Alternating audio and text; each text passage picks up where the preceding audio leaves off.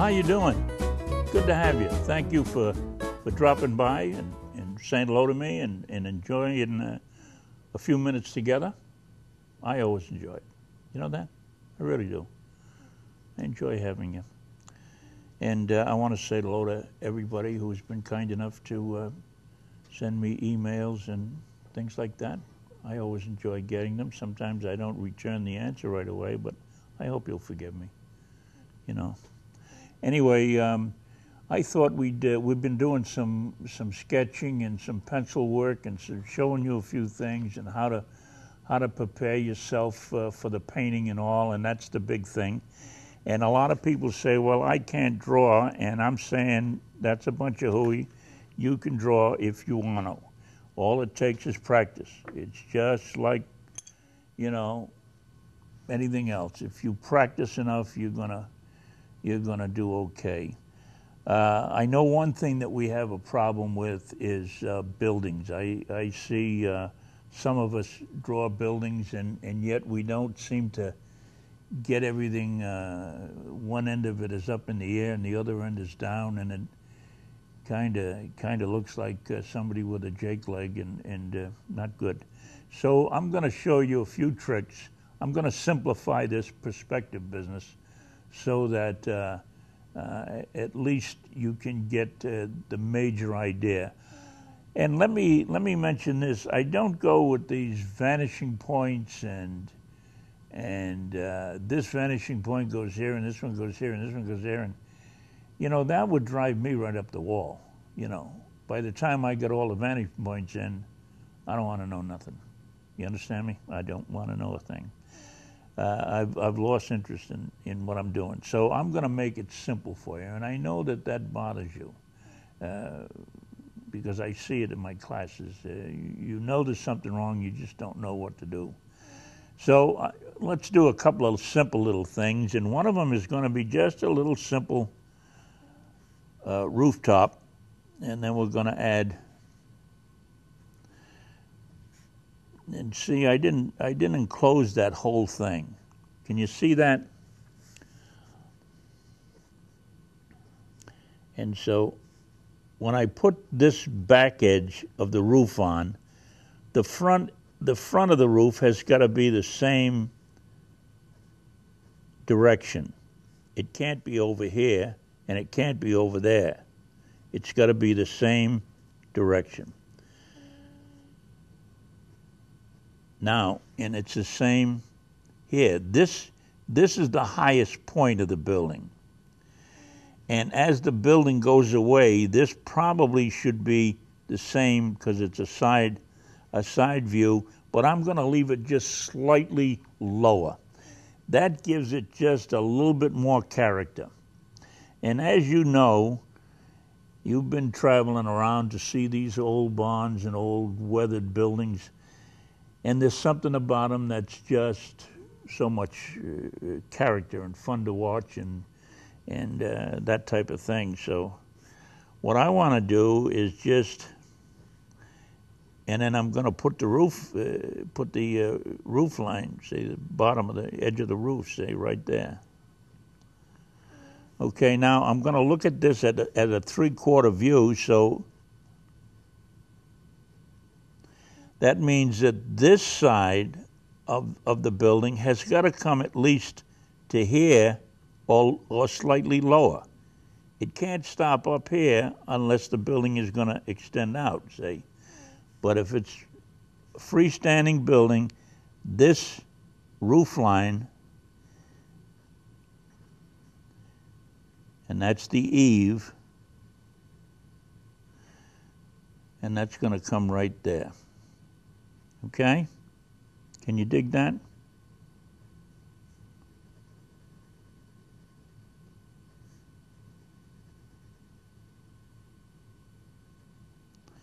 And I just filled that in just because I felt like filling it in.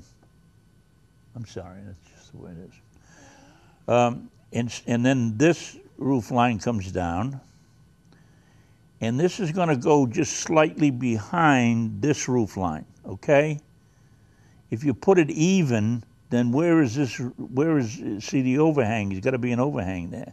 If we have one on this side, 9 out of 10 times we'll have one on the other side, see? Isn't that right? Robert, isn't that right? Yeah, okay. And I'm going to have the overhang now. I don't want it, I want it the same distance, so.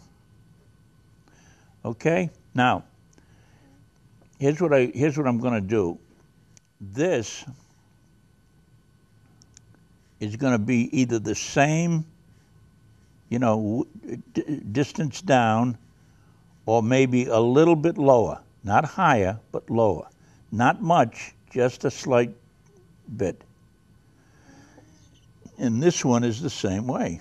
We're going to, and notice I didn't draw the whole line across. I put 1, 2, 3. Now all I'm going to do is connect those lines. If I made one line all the way across, I'm bound to get it, you know, off. So I just connect those lines now. Plus, we're going to have to, all right. This is the highest point. This, we're looking at it from this angle, or this eye level, remember that. And eye level, okay? So that's where we look at an object. It's the eye level. And so anything above this eye level line, we're going to see underneath, right? Anything below this, we're going to see head on, or it's going to be below it. Below the, we're going to see on top of it, which means it's below the eye level.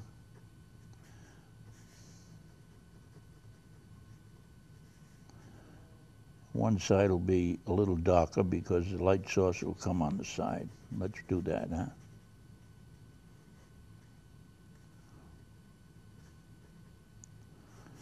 And then the shadow underneath the eave. And the shadow underneath the eave depends on the time of day and how bright the light source is and how wide or how the distance in the eave. If the eave is a big eave and it's a wide one, then you're going to cast a lot more shadow. If it's just a thin eave and not real big, it's going to cast just a medium-sized shadow. And there might be just maybe some phone poles or something in here that, and maybe there's a window here. Notice I'm not fooling too much with the, no curtains or anything. And then there's a door. See, isn't that nice? Huh? And then we might have just a little bit of this stuff just runs out, and then same thing with this out there. And here,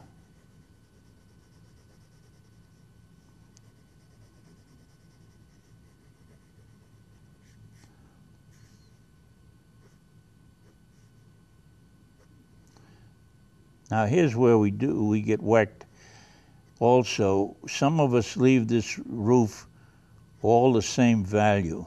Well, sometimes it works and sometimes it doesn't. But from there to there, this and this have got to be the same angle. Okay? Have you got that? Good. And maybe there's a small little one there, and that'd probably be the restroom, and that'll have a pipe on it. Okay? And that pipe, the light source going that way, and that'll have a little shadow. And you see how much volume that shadow gave to the little pipe there. Okay? Do you understand that? Will that help you out? Huh? Will it? Boy, I hope so, because I really want you to succeed. I want you to be good. I want you to be good at what you're doing. And if this helps you, fine. If it doesn't, give me a call. Tell me what I've done wrong, or tell me what we need to do, and we'll be very happy to do it. Because that's what we're here for. We're here to help. We're here to help you. That's what we want to do. Okay? That's what we want to do. We want to help you.